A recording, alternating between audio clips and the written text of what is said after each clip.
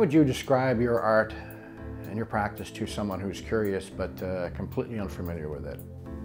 My art is about time, and it's you can't really live in the present unless you're familiar with the past.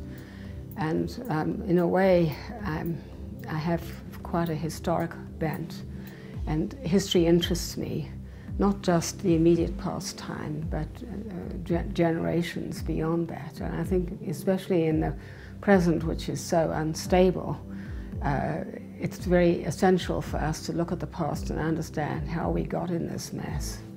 I don't like violence, I don't like injustice, I don't like death. And there was plenty of that in my childhood growing up in South Africa, because when you are under a repressive regime, nobody is exempt from it. No one's untouched by it. So I decided when I was a teenager that if you wanted to make a contribution to a better world in South Africa and you were white, the most positive thing you could do is get the hell out, which is what I did. And I think that was a very good decision. However, sometimes the violence follows you, and now as a Canadian citizen, I think there's so much hypocrisy in Canada about, and I think Canadians have honed hypocrisy to a fine art. Some people get almost a sexual pleasure out of ugliness and violence. I don't. I don't think that beauty is a four-letter word, and I'm drawn to places of contemplation, which doesn't mean that I think they should be the purview and privilege of the elite. I think that all people are capable of responding to beauty. Maybe tell us about the piece you have in the Ottawa Art Gallery exhibition. This particular image, it's a Cibachrome photograph which I photographed in Istanbul during a period in which I was doing a great deal of exploration of Ottoman architecture and Ottoman history.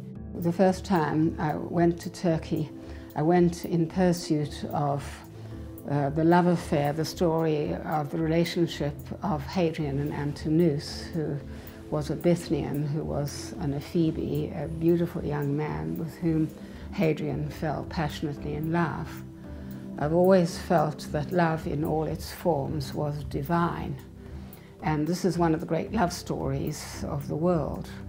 And having a rather academic bent, I decided to follow this love story through Turkey, through the sites of their journeys together.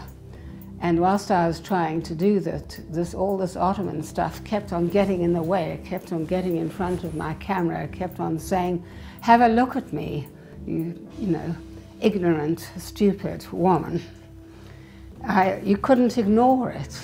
And I realized to what extent my whole cultural education had been Eurocentric. What do you think it means to the Ottawa Art Gallery to have this new space, this purpose-built space and building, in terms of its reputation and its capacity? I think it's a watershed moment, and so many people have contributed to this being possible, to bringing this to fulfillment. I mean, my generation were all in the trenches in the 70s and 80s. We made an absolute nuisance of ourselves at City Hall. We made it very, very clear that for us, culture wasn't an add-on. It wasn't an indulgence, and it wasn't a luxury. And we were very obnoxious. And I think one reason we got Jim Watson to support us is he just decided we were such a nuisance that he better just join up with us and fight us, because we were going to make life totally miserable.